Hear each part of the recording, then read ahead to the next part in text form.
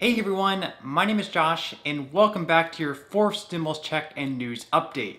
In today's update, we have a lot to get into, but first, if you would like to receive a couple free stocks from Webull, valued up to $2,300, make sure to claim them by clicking my link in the description box below.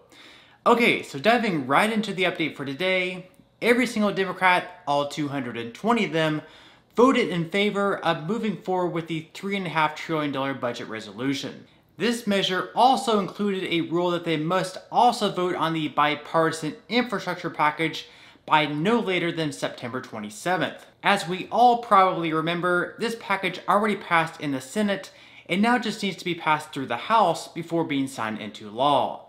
From here, the hope among progressive Democrats is that they're able to pass the larger bill based around human infrastructure at around the same time or even before the bipartisan infrastructure package is voted on. And as I just mentioned, there is now a September 27th deadline for the House to vote on the bipartisan infrastructure bill. The fear among progressive Democrats is that the more moderate Democrats get their way on that bill and that bill gets passed, but then they turn around and vote no on the larger, much more partisan bill. The centrist Democrats could say, President Biden already got a win with the bipartisan bill, but we can't support this larger bill with all these tax increases in it. Because of this fear, we may see the more progressive wing of the Democrat Party decide to reject the bipartisan bill when it's actually voted on. Also, $3.5 trillion.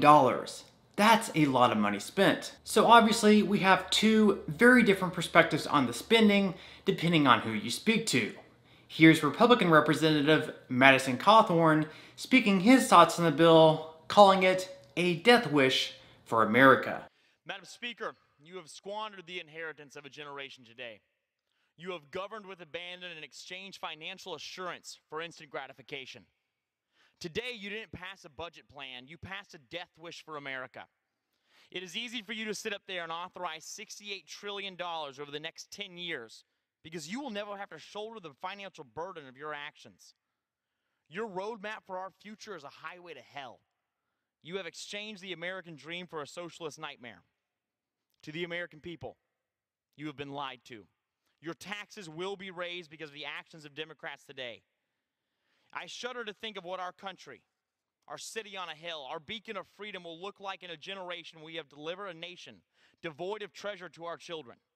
We will give account one day for our actions in this Congress. If we hand over a bankrupt legacy to our children, your actions today will be indicted and you will be without excuse. Madam Speaker, you are walking around with my generation's checkbook, and we want it back. Then we have Democratic Representative Darren Soto saying that the American people have spoken and praises their unity around President Biden's agenda. The American people have spoken, Madam Speaker. It's time to build back better. Today's historic vote shows that President Biden and the Democratic Congress are united, and we are keeping our promises to the American people who put us in office. Today, we move forward on the bipartisan infrastructure package to rebuild our nation.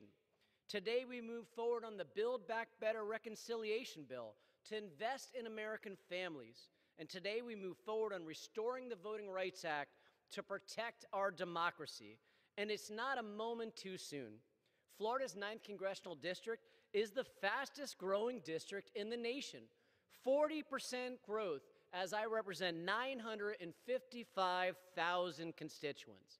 Whether it's Central Florida or across the nation, it's time to upgrade America's roads, bridges, ports, airports, rural broadband, clean water, resilient and renewable energy. It's time to make child care costs and workforce education more affordable. It's time to help our seniors, middle-class tax cuts, combat climate change, and build back better. With that said, leave your thoughts in the comment section below. Do you believe that either of these bills should pass through and be signed into law? Okay, so now I just wanted to quickly issue a reminder that you will only have a few more days if you wish to unenroll in the September child tax credit payments. These payments will be issued on the 15th of next month, and if you wish to unenroll, you'll need to do so by the 30th of August. To do so, you'll need to log into the Child Tax Credit Update portal and choose the option to unenroll. By doing this, you'll stop receiving monthly payments for the rest of this year, but in return, you'll end up receiving a larger tax refund next year. So pretty much, you're either electing to choose the money up front, which pads your wallet just a little bit more now, or if you don't necessarily need the money right now, you can opt to receive a larger tax refund next year. So really no right or wrong answer here, just personal preference. With that said, let me know in the comment section below whether or not you've been eligible for the child tax credit payments, and if so, how much have they helped you? Being that they currently have an extension of the enhanced child tax credit in their bill based around human infrastructure, it would be a huge win for Democrats if they could get that passed within the next couple of months. In a tweet by Democratic Senator Cory Booker, he states, "In order for this progress to continue, we must now make the child tax credit expansion permanent. Please join us in calling on lawmakers to get this done." Another proposal by Senator Booker, which he's pushing to be included in the $3.5 trillion reconciliation bill, is his baby bonds proposal. In this proposal, every single newborn in America would be granted $1,000, which would then be tucked away into a savings account. From there, the government would regularly deposit additional money up to $2,000 per year for children in low-income households. These funds would then sit in a low-risk account managed by the Treasury, where they would expect to see returns right around 3% per year. Then, by the age of 18, which would be the time many of these children would possibly be looking at college, the account could rise all the way up to $46,000, according to some estimates. Oh, and in case you're wondering, account holders would not have access to any of this money until they reached the age of 18, and they would only be able to use the money on education, home ownership, or retirement. If you look at the chart up on the screen, depending on the family's income, their children will receive different amounts of money. For families of 4, if they receive less than $25,000 per year, their children will receive the full $2,000 per year. Then, for families of 4 that earn over $126,000 per year, their children, on the other hand, will earn nothing at all. Now, this proposal is estimated to cost around $60 billion in additional spending per year, and while it could definitely help, it definitely could have some drawbacks as well. Even if this proposal is not included in the upcoming reconciliation bill, most families can attempt to replicate it by investing into a 529 savings plan. Let's say that you get an average annual return of 6%. You could invest $2,000 when your baby is born into a 529 plan, then invest an additional $50 per month, and by the time your child turns the age of 18, you'll have an accumulated balance of nearly $25,000. You'll also have the ability in most states to deduct your 529 plan contribution, and you also won't be taxed on the money that you do eventually withdraw, as long as they're for qualified educational expenses. So, in other words, all the money that you do earn in this account won't be taxed at all. So just something to keep in mind there, and even investing just a little bit each and every month can definitely add up over the years.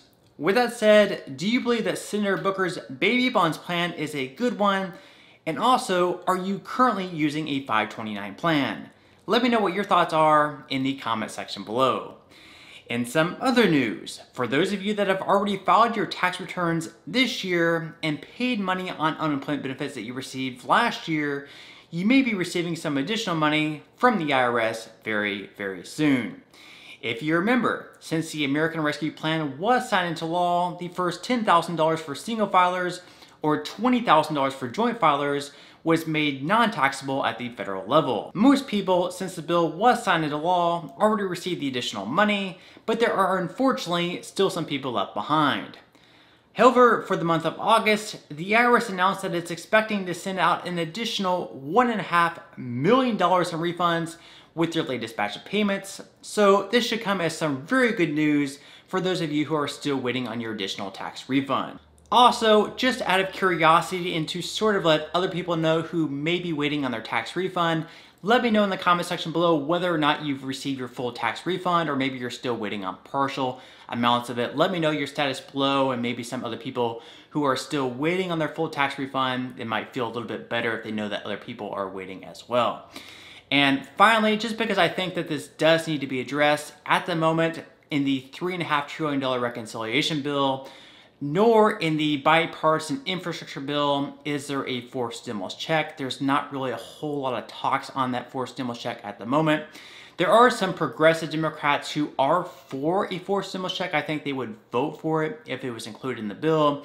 But at this time, they're not making it a red line for them.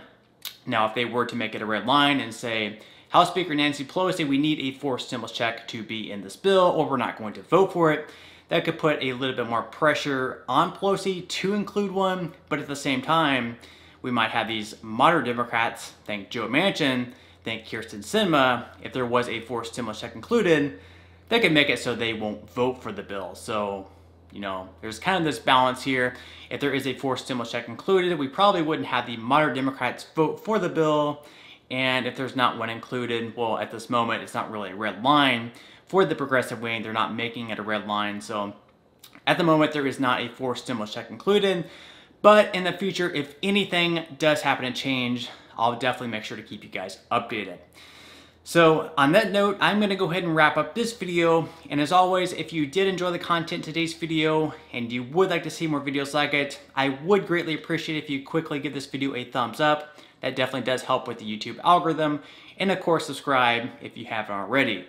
And until I go, once again, don't forget to grab your 2 free socks from Webull. The first one you will receive just for opening an account. And the second one you'll receive after making a qualified deposit of at least $5. Okay, so until next time, I'll see you guys, and I hope you have a great day today.